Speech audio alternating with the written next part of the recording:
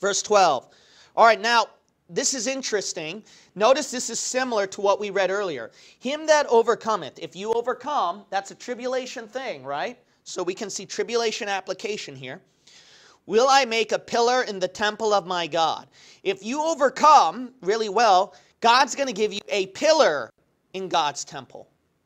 And he shall go no more out, so you won't be able to, so you won't be kicked out over here. So there's some property up in heaven where it has your name. Let's keep reading. And I will write upon him the name of my God. So notice that you're given a pillar, and there's an engraving on it. And it's the name of God's name and the name of the city of my God. It's engraved on you, which is New Jerusalem. So that's what we figured out now. New Jerusalem is that new city that God has prepared, which cometh down out of heaven from my God. One day that New Jerusalem property that God's preparing is going to come down out of heaven and land here on earth. And I will write upon him my new name. And you're going to get a new name there. Now notice this was very similar with what God promised at the previous chapter that we read, right? You remember that one? If we look at Revelation chapter 2. And then you might remember what God mentioned at verse 17, right? Revelation 2:17. It's similar. About a new name written in heaven. Now, if you might recall, what did I tell you before about this? I told you that what it could be referring to is that this new name that is written down in heaven is referring to you and your house. What you're going to find out, I kind of indicated last time, but now I'm going to explain it a little more here. This one is you actually, you got to understand. What you're going to find out, a lot of times, the house up in heaven is identified with you. And the new name is identified with you. They're all simultaneous together. You're going to notice that. That's why what's very interesting is that you're going to see anytime that it mentions about the mansion or the house up in heaven, it's assimilated with the person. You might say, why is that? You two are more closely entwined than you think. That's why it makes so much more sense. Some Christians believe that depending how well you do in your works for the Lord, you can use these rewards that you have to build up your house. So I'm not sure if that much is true. But I do know this, is that all of this is identified with you. So I'm going to show you a few passages. First of all, let's look back at 1 Peter. 1 Peter. Now, I don't know if you remember what I mentioned here at 1 Peter. Remember I mentioned that concerning about this new name, what it could be referring to is that because you're a priest of God, and because you're a priest of God, God engraved a new name on you like he did with the priests at the Levitical law, right? And then we notice that when he engraves this new name, it's engraved upon the house that you're building. So this priesthood and this house building with the new name, they're all simultaneous together. So let's look at 1 Peter again. Let's refresh your memory, shall we? 1 Peter chapter 2.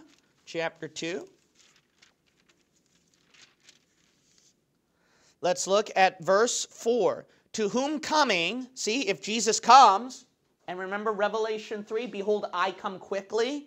So make sure you have that new name written upon your house. This is all talking about the same thing here at 1 Peter then. So when he comes, to whom coming, 1 Peter 2:4, as unto a living stone, disallowed indeed of men, but chosen of God and precious. Ye also as what? Lively stones. So you're identified with the stone. Do you remember Revelation 2, where God talks about, I'll write him a new name and give him a white stone? And that was the priest who bore that. Remember I told you that? This white stone then could be referring to this house. Let's keep reading. Lively stones are what? Built up a spiritual house and holy priesthood. See, they're all identified together. You see that? Told you so. That's really interesting. So what we see right here then is that if you overcome and do well, God can give you, like he mentioned in Revelation 2, a new name and this white stone. And then we saw Revelation chapter 3, I'll give him a pillar in the temple of my God, which is New Jerusalem. So what's going on is that it seems like that God is putting these white stones together of your new name so that you can build yourself your house. Now look at John chapter 14. You'll notice right here God is building. It's in a building process. It's not like it's completed and done. It's in a building process here. Let's look at John chapter 14, verse 2. Now notice that this house building is all connected with Jesus' coming. We see that over and over again. Behold, I come quickly. That's why I'm going to write a new name if you overcome and put it in the pillar of the temple of my God, your home. This is all referring to the same thing. Notice John 14 gives that kind of same idea too. When Jesus comes, he's preparing the house. Verse 2, in my Father's house are many what? Mansions. Now why would Jesus say in his Father's house are mansions, not rooms? The New International Version, the modern version, says rooms. Why? Because it doesn't make sense that you can put a mansion in a house. Well, all things are possible with God. That must be some big house then, that you can squeeze your mansion in there. Because remember, God says, in the temple of my God. So he's referring to right here that God's temple, which is New Jerusalem, remember? So here's New Jerusalem, which is God's temple. And in this are what? Mansions. See that? There are mansions over here. So, it's like no room. So you'll notice right here that God, he puts mansions in his house in New Jerusalem. This is going to be some big thing, New Jerusalem, when you see it. It's going to be fascinating. Okay, let's keep reading here. In my Father's house, singular, right? New Jerusalem, God's temple, are many mansions. Those stones where he can put a pillar and a new name here. If it were not so, I would have told you, I go to what? Prepare a place for you. See, it's in a building process. It's in a preparation process. Right now, it's under construction. And all of that depends on how well you overcome, how you live your life well for Jesus Christ. And then your house can be built up even more and more. Let's keep reading. And if I go and prepare a place for you, see, once this is prepared, I will what? Come again and receive you unto myself. See, he's coming. That's why Jesus warned you. Behold, I come quickly. So make sure that you hold fast to your crown and overcome so that what? I can put the new name in this house in construction. See that? That's why you better have this prepared. All right, let's return. Let's return to our main text. Let's look at Revelation chapter 3.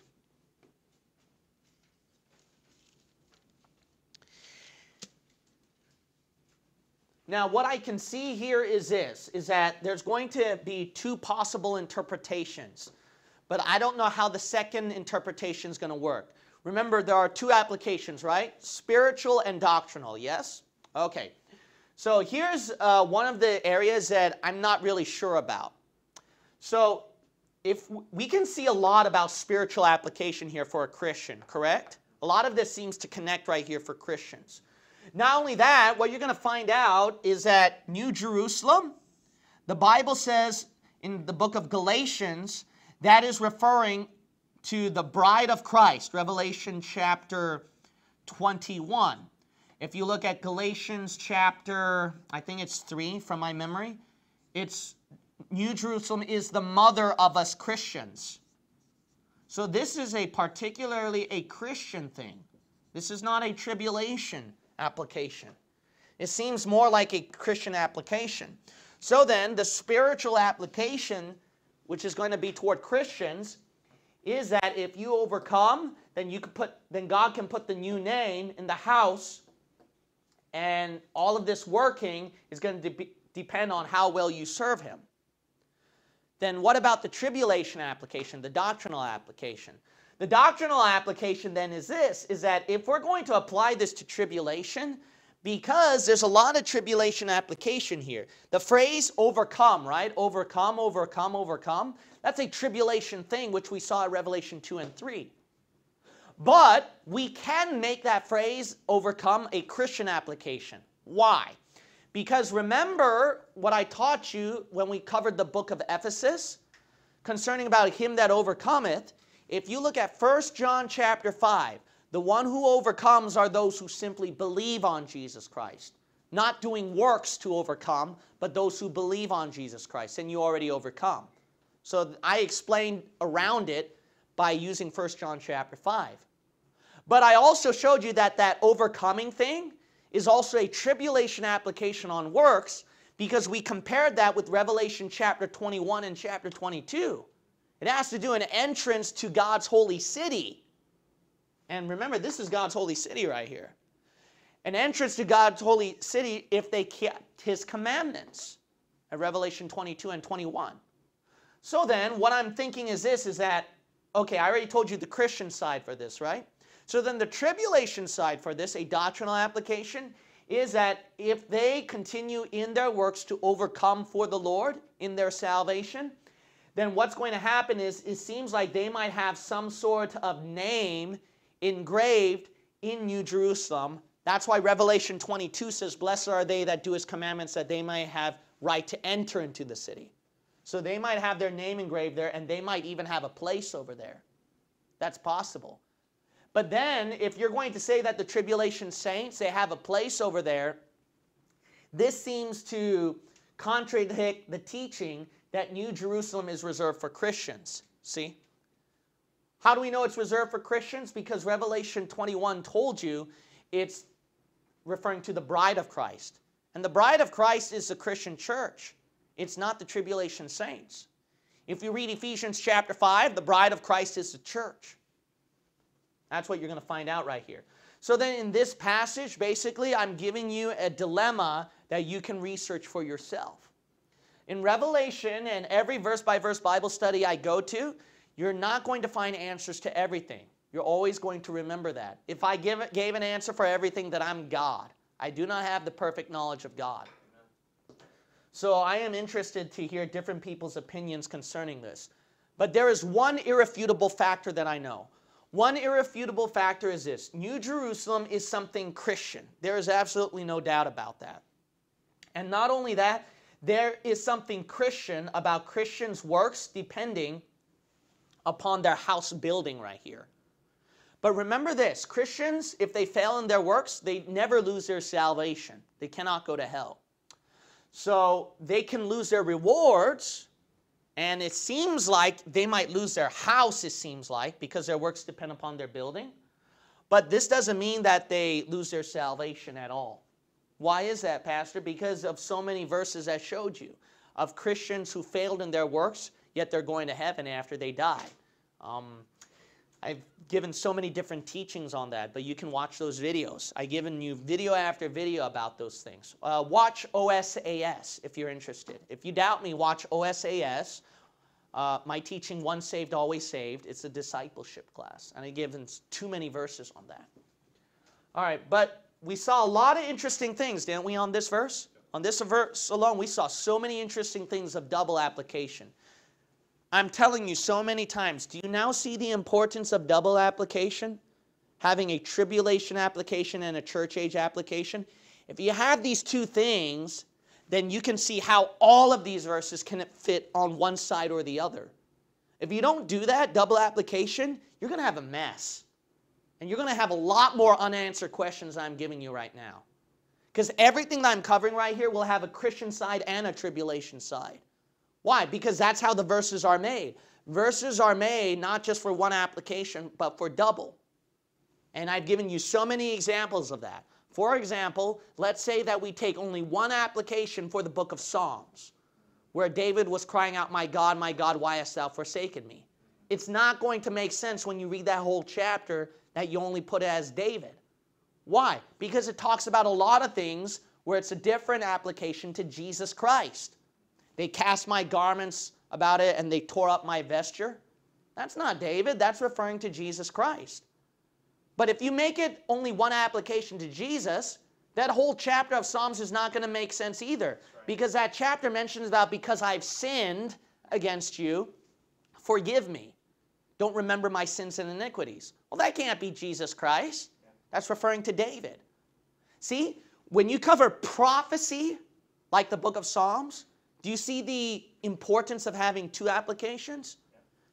Now, I already read from Revelation 2 and 3. Do you see why two applications were that important for Revelation 2 and 3? You should have saw that by now, when I always gave a tribulation side and a Christian side. It filled out every other gap over there. If you don't do that, there's going to be passages that do not make sense. Does not make sense.